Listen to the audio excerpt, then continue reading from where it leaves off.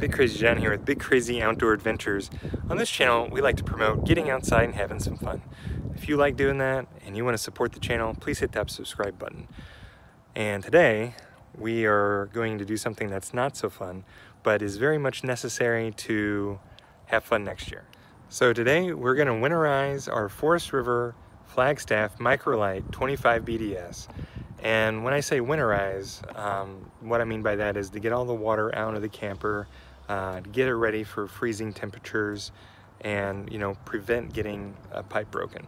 And to do that, we pump antifreeze into the water system, which gets into all the nooks and crannies of the pipes and all the low spots, gets that water out and puts the antifreeze that won't freeze into the water pipes. So we prevent pipe breakage and costly repairs. So. And again, it's not something fun, but it's going to help prepare us for next year so we can have fun. So there is an alternative method for doing this kind of winterization. Some of our friends use a air compressor and they'll blow out the lines.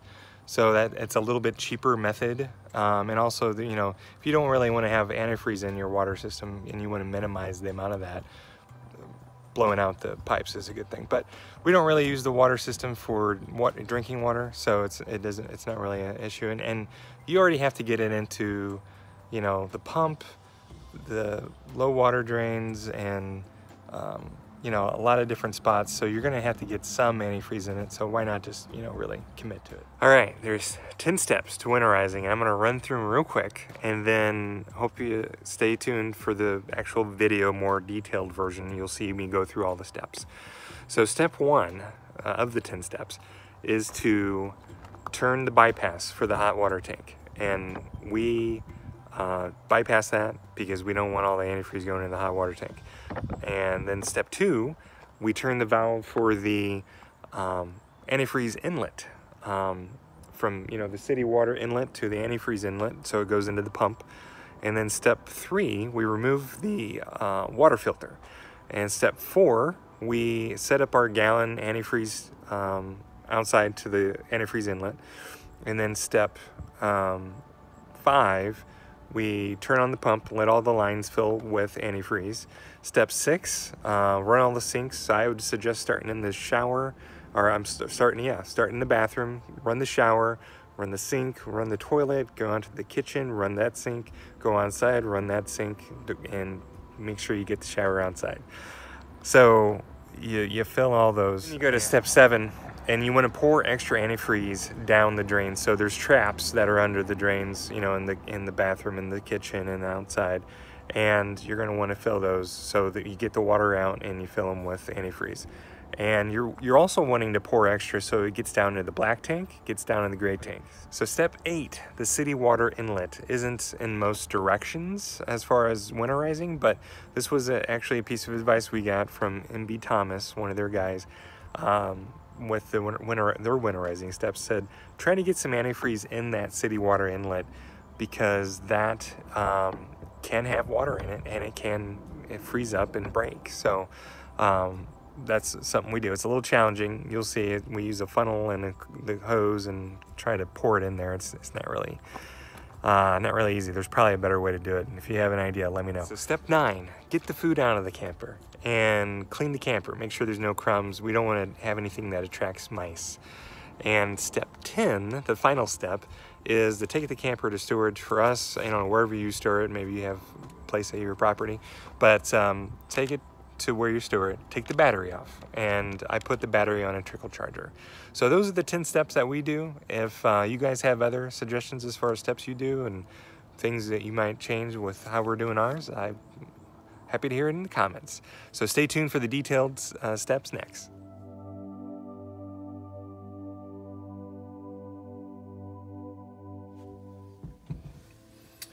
All right, turning this hot one up so it's not perpendicular, so it's vertical. And then the cold one, doing the same. Actually turning it down so it is not parallel but perpendicular. And this valve here goes down So it is parallel. So the hot does not come out, the cold does not go in, and it flows through the bypass.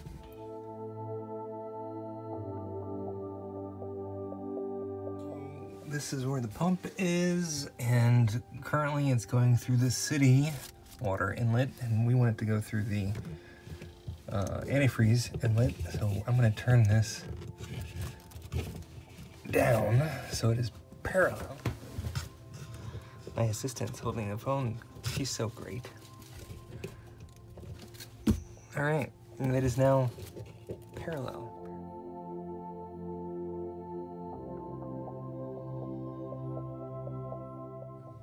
All right, so we are not currently using the filter, but we want to get that water out, and we want it to fill with antifreeze. So paper towels under the where the water filter is.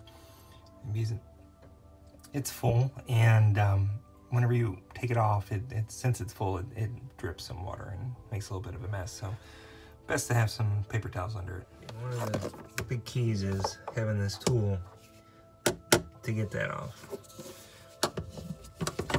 I did not have this tool once upon a time, and I could not get this off.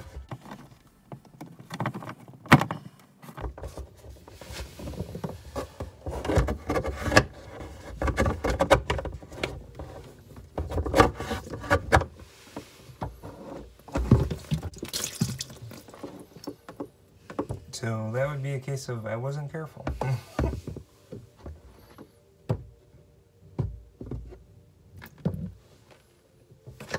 Alright, so we took the filter out, put the canister back on, and tighten it back up here.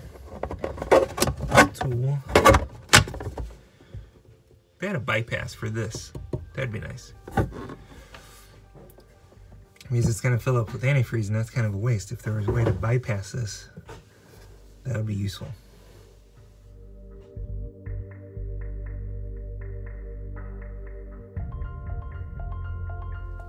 So we have this old garden hose that we connected here, and this is where the antifreeze inlet is.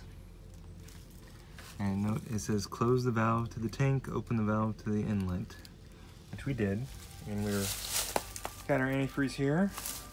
We're going to have Amy inside doing the faucets.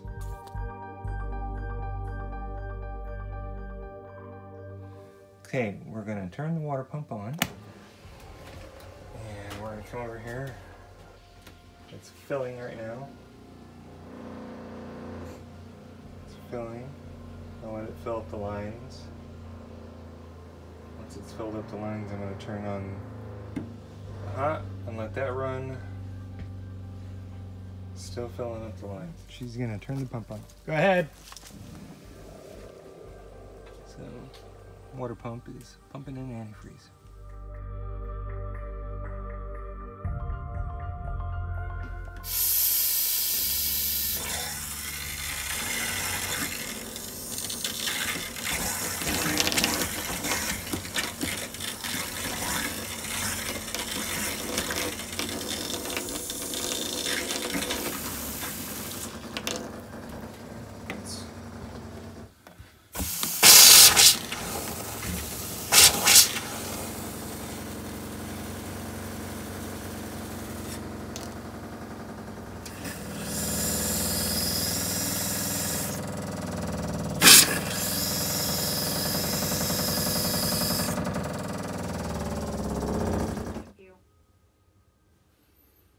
So we did the shower, now we're doing the toilet.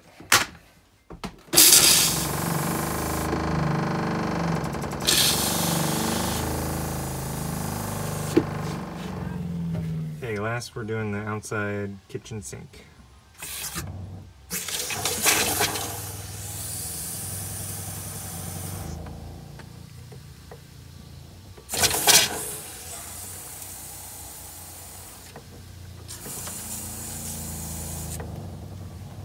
Want to come out here and do the shower?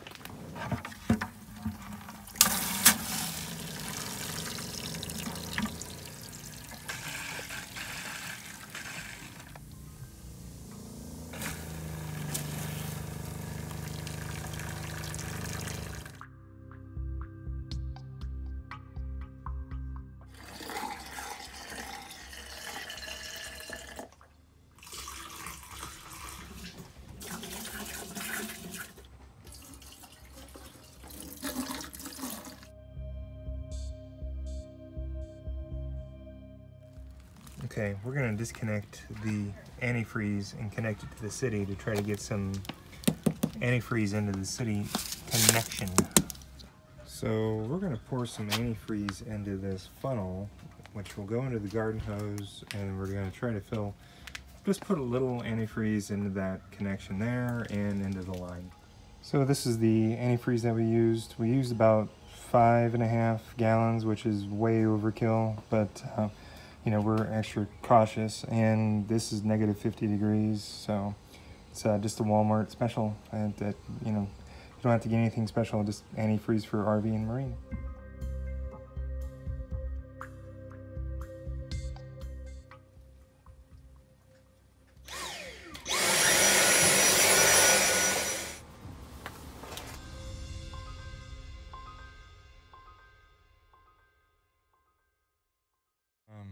This is the 10th step, and hopefully the final step.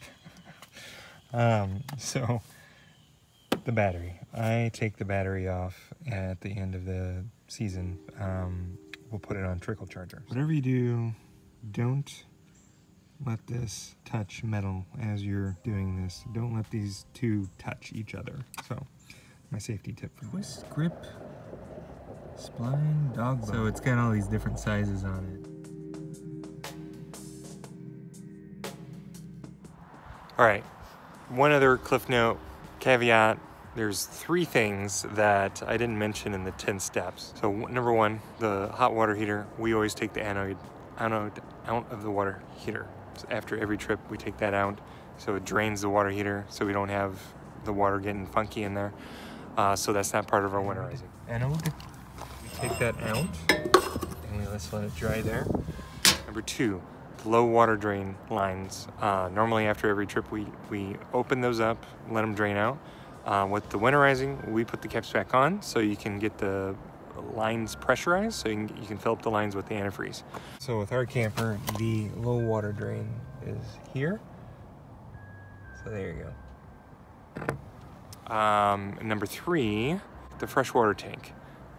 In the past we haven't put antifreeze in there, and I have seen on some other YouTube videos that they do that, and we've never been advised through the winterizing process through 2 different places. However, this year I'm gonna go ahead and pour some antifreeze down the freshwater tank and just let it fill up, and then I'm gonna drain it just so it gets through the valve. We've had it open, there is no water in there, it's been drained, so technically you don't need to do this. We're just being extra cautious, so. All right, so I'm gonna open this up.